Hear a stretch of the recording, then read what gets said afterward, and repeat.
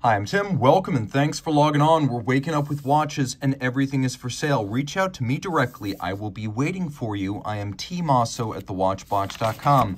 We buy what we sell and we sell what we buy. We're always looking to build inventory. Sell us one watch or an entire collection. No upper limit. We will buy your entire collection of Breguet pocket watches.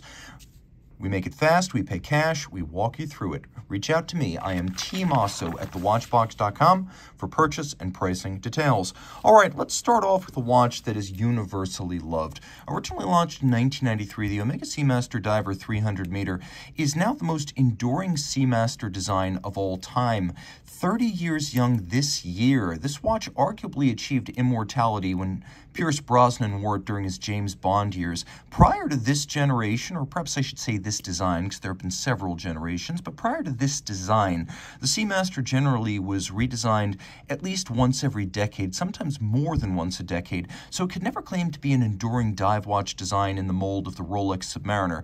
But now we've had this Diver 300 meter look with us for 3 decades. It's officially a classic. Getting a little bit closer, you can see we have this lovely chrome metallized brushed ceramic dial. We have blued applique indices. We have those famed Bond skeleton hands.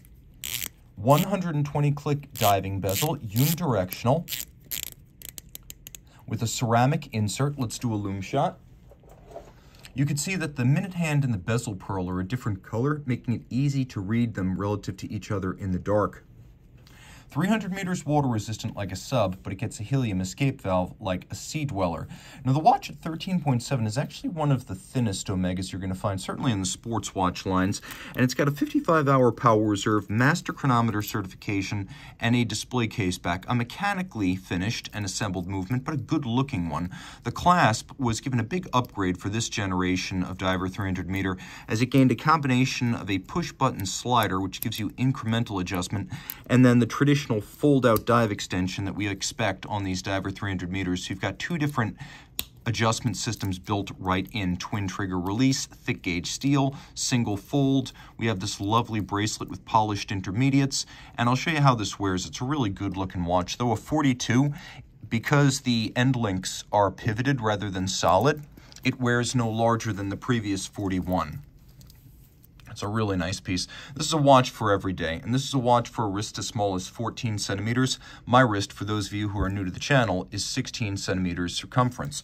All right, so let's take a look at what else we've got going on. We've got a wonderful single-year offering from H. Moser & C. of Schaffhausen, Switzerland. This is the Moser Streamliner Center Second Smoked Salmon, and appetizing, yes, but you can see where the name comes from. We have vertical striations, we have a lacquered fumet or smoked fade, lovely polished metal applique indices, we have ceramic-based globalite, and a feature that Moser has been slowly introducing across its collections for the last year and a half, which is this ghosted clear varnished logo, something I love. The case is only 40 millimeters in diameter and 12.5 millimeters thick. It's actually 12.4 as I measure it. We have this 70s style lapping machine radial grain, recessed case band with polish and satination, this wonderfully organic interlocking bracelet that's one of the best in the business in this class.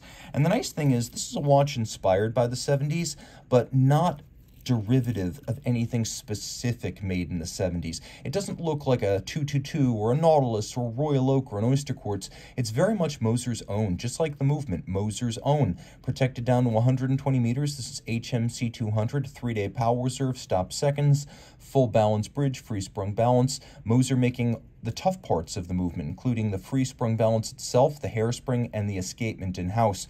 We have a rose gold rotor with 3 different finishing, and then we have a pawl-based bidirectional winding system with ceramic rotor bearings and a movement that's properly sized for the case, which is always a feather in the cap of a watch from a true manufacturer that doesn't have to compromise on the match between case size and movement size. It's a great fit. It wears compact. It's one of the few integrated bracelet watches that I can tell you wears true to size. This actually wears like a 40 millimeter round watch, and being less than 12.5 thick, it will slide underneath the dress cuff. Now, it does have some luminescence. It uses globalite ceramic-based lume. You can see it right there. That's what that looks like. Sticking with our bracelet theme, here's one that came out in 2019. This is a much more opulent take. This is the Chopard Alpine Eagle 41 red gold, which Chopard mentions is ethically sourced. I guess that's nice peace of mind. Screw down crown here. We have 100-meter water resistance as well. A spectacular blue metallic, deeply grooved spiral eagle's iris dial, and that's the idea there. We also have absolutely no shortage of luminescence. This is a very well-loomed dial. The bracelet is massively constructed, and you can see it has these little intermediate links between the primary links that are countersunk into the primaries to give double articulation between the links. As a result, the tolerances are outstanding, and this bracelet has less side-to-side lateral play than any bracelet I've ever experienced from any brand at any price. Pop open the clasp. You can see internally it's white gold because white gold is mechanically stronger than rose. We have caliber 0101C, chronometer, certified automatic winding, manufacturer, hacking seconds, quick set date. It's a COSC certified Swiss chronometer with a 60-hour power reserve. The watch wears beautifully. It's 9.9 millimeters thick, which means it's fairly thin and looks absolutely awesome on the wrist. This is a watch that's outstanding for a smaller wrist because the bracelet is exceptionally flexible. Because of the double articulation, it doesn't flare out too far from the lugs. And you can see it'll easily slide underneath the cuff. You could wear this watch on a wrist as small as 14 centimeters circumference, just like the Moser.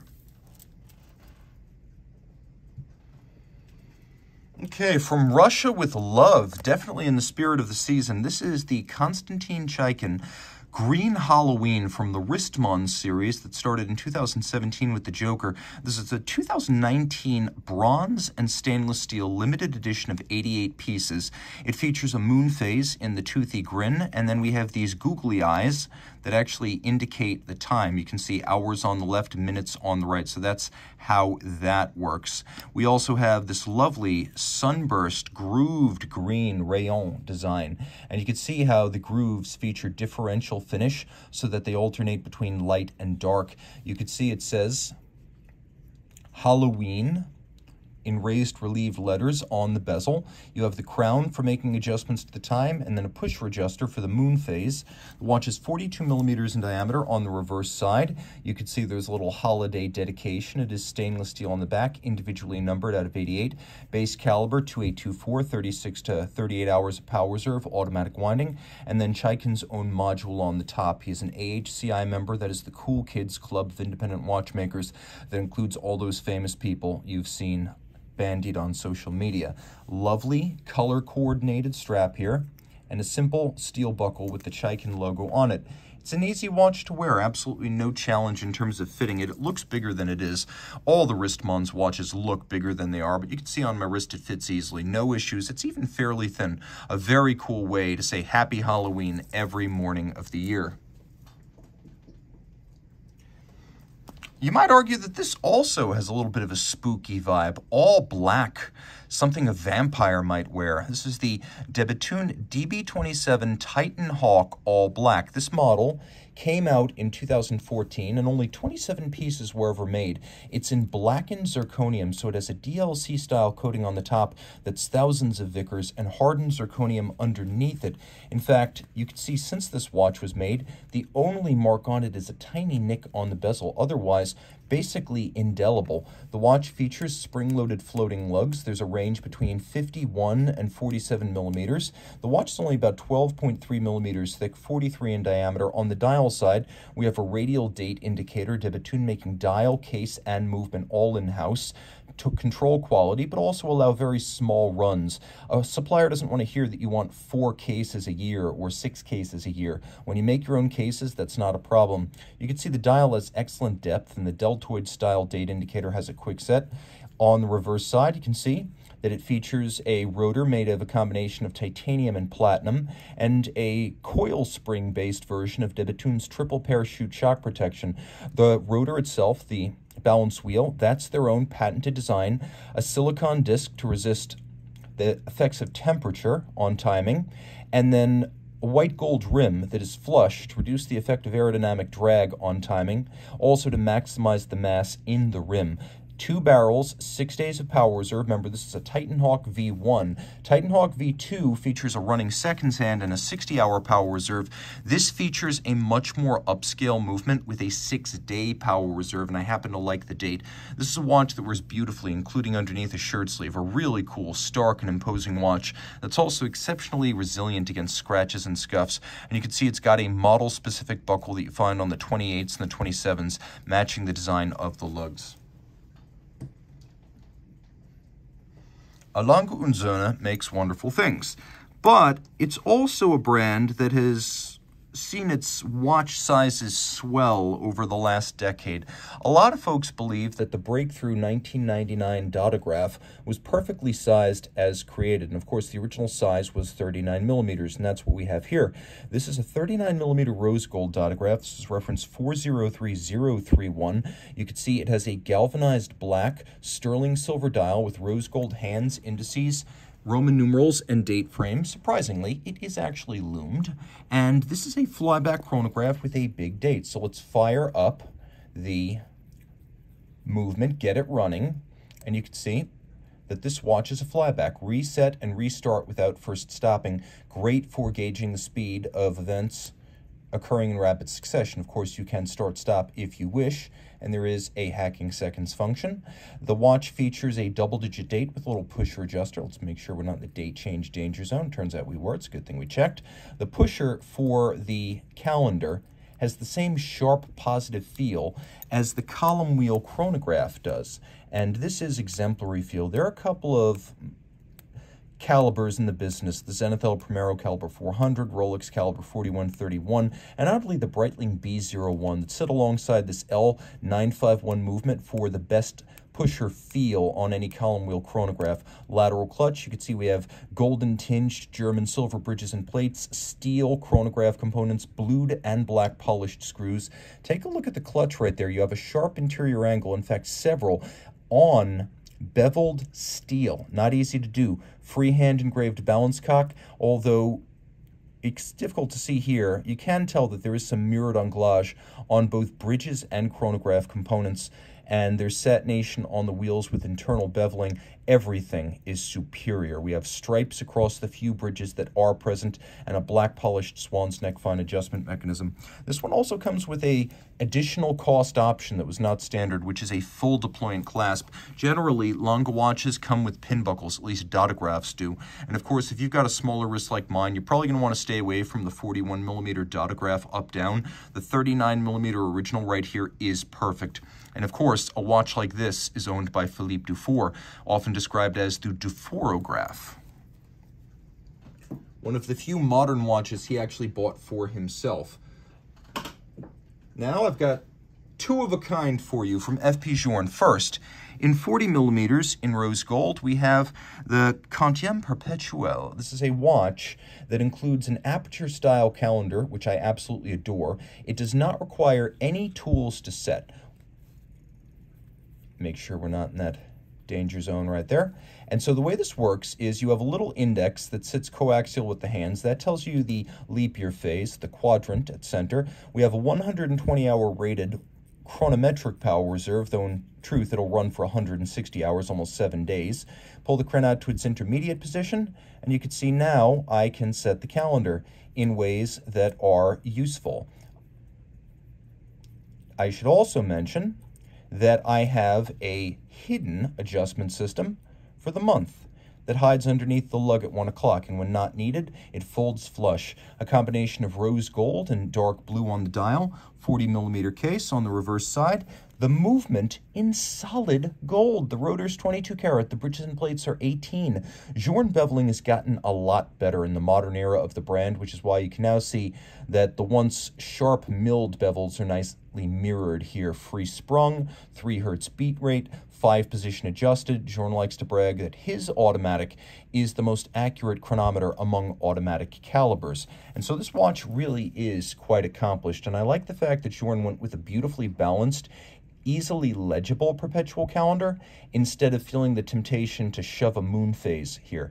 You also have a center-mounted set of hands, which makes this a little easier to read at a glance than some of the subdial Journes, and you can see it's a really good fit and thin. That's one characteristic of Journe watches through the eras. Even with the larger cases, they tend to be quite thin for what they are.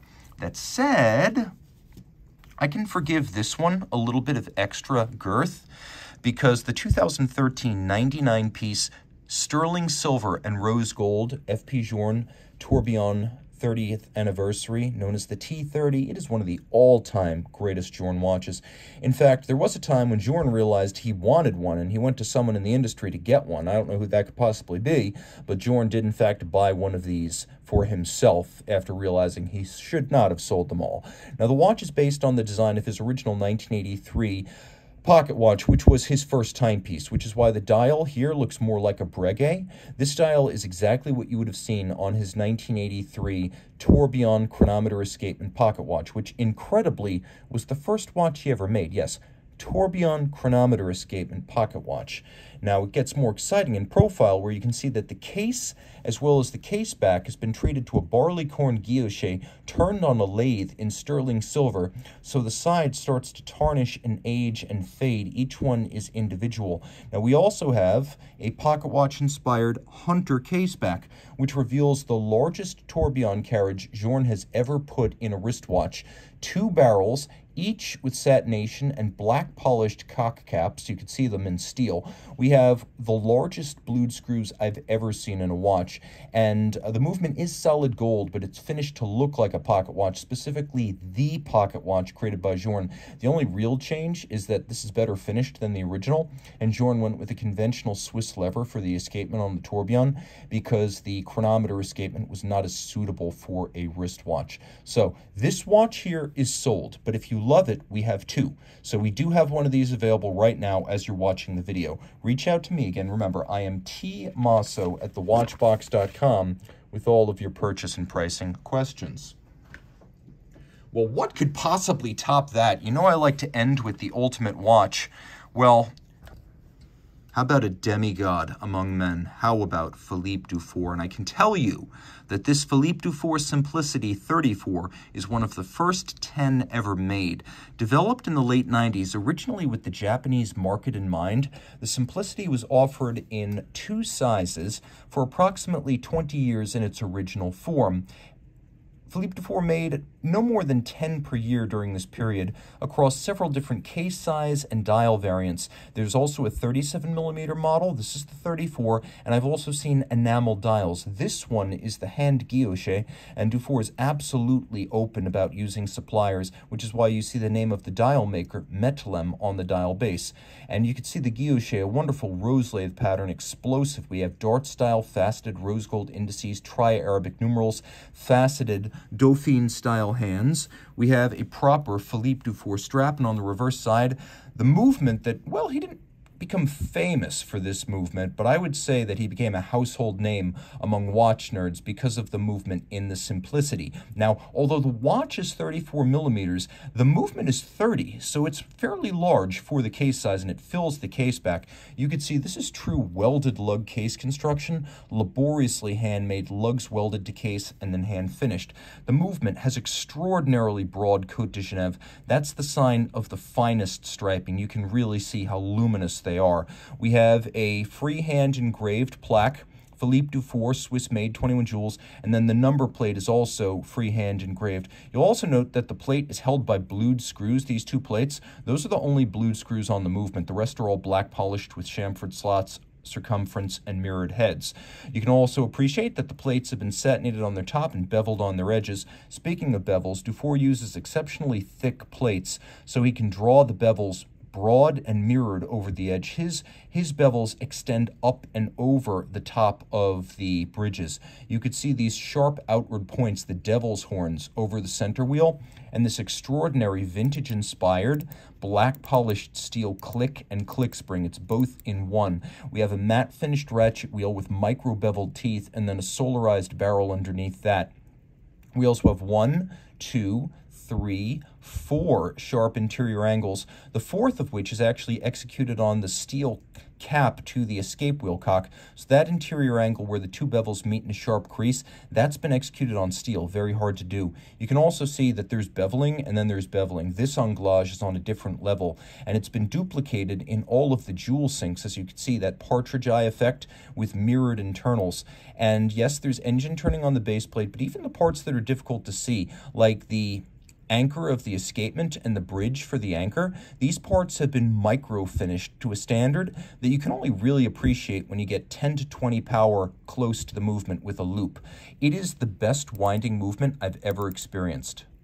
The sound and the feel, nothing comes close, not among wristwatches. It beats away at 18,000 vibrations per hour. It has very traditional, big balance, beating slow, a center wheel architecture like a pocket watch. And it's an overcoil hairspring, which is blued on a free-sprung balance with all the adjustment done using variable inertia blocks on the balance wheel. And again, a pretty impressive 52-hour manual wind power reserve. And just a pleasure to wind. And a pleasure to set. I would say this watch has less dead angle and slop in the setting than any wristwatch I've ever reviewed or experienced. Even the slightest finger pressure begins to move the minute hand. This is as good as it gets, but incredibly, this is not the last watch in the show. What could possibly outshine a watch by a demigod among watchmakers? How about a god? See that name there down at 6 o'clock? That's not a brand, that's a man. Delivered in May 9th, 1801. This 61mm Breguet pocket watch features an enamel dial, fired blue steel Breguet hands, Breguet Arabic numerals, and you better believe an engine-turned caseband and a movement by himself, Abraham Louis Breguet. This featuring an enormous slow-beating balance. And you could see, beautifully preserved to an extent that's rare, even in wristwatches made in the middle of the 20th century. This timepiece, which has survived the ravages of years, fully functional, complete with its original winding and setting keys, represents the ultimate flex for a watch collector. You wind it with a key, and via the center of the hands, you also set it with another key. You can also see some of the individual cocks for the train and the wheel design present on the Breguet Tradition watches of today under the modern Breguet brand. Now this one right here, you can see is Breguet number 731.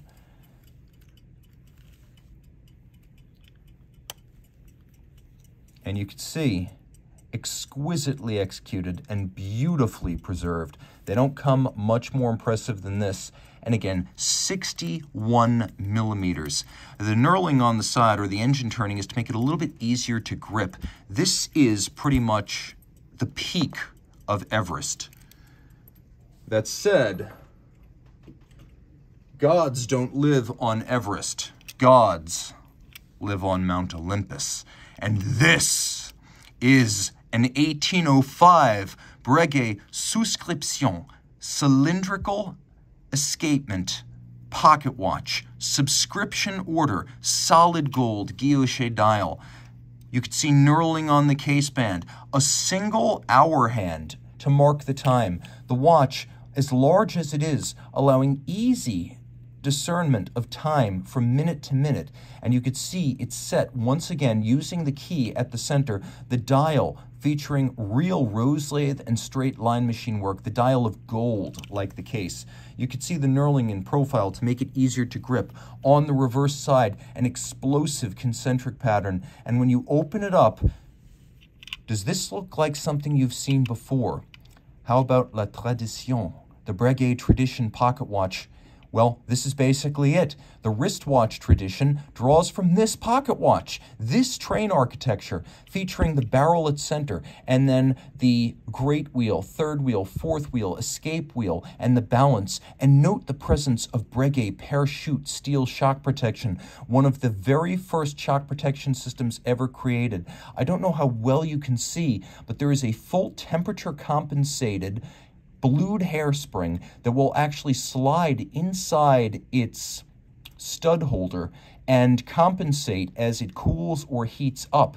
This is, again, wound using a key, and it would have had a 35-hour power reserve. It features a ruby cylinder escapement, the finest cylinder escapement ever made, with a hardened steel escape wheel and a handmade micro cylinder out of ruby. Even the edges of the ruby cylinder, which is under the dial side of the watch, have been rolled and rounded to reduce friction during the impulsing action.